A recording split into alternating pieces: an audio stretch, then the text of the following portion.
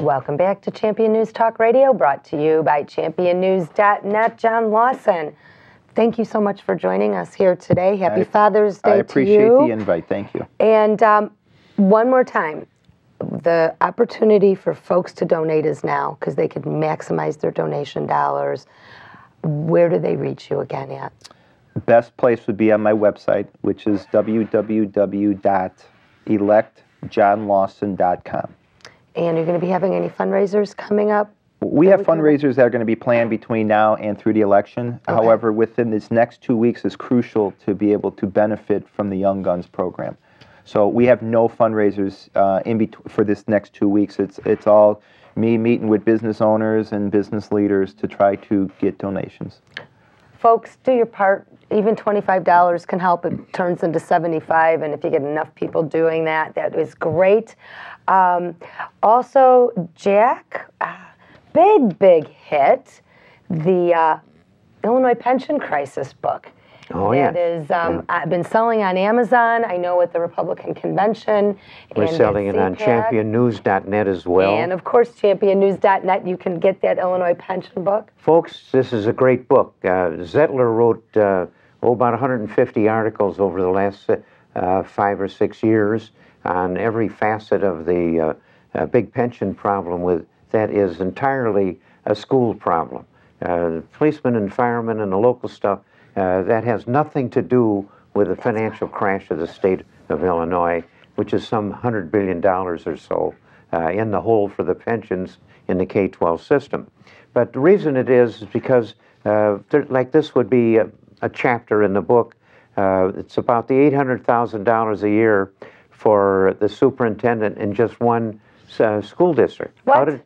Yes. He makes $800,000? No, he doesn't make $800,000. It's just that he and the other superintendents that went before him, their pensions all add up to $800,000 a year.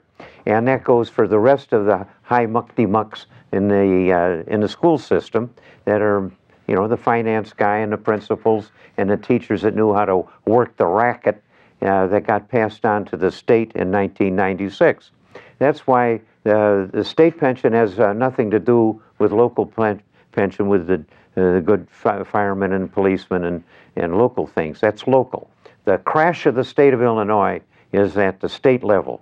And anyway, there are our pension book, written by Zettler. It's got a foreword by me, in which you see a little idea where it's going.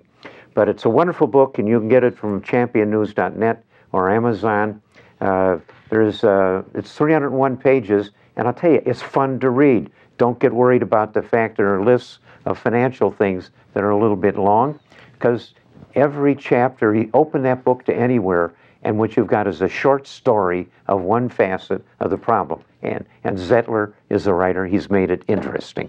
And so open any chapter, you'll want to crack the book open and try another chapter. It's a lot of fun. Costs you $25, some specials a little less, and you're going to find out why the state of Illinois is going broke due to the K-12 system.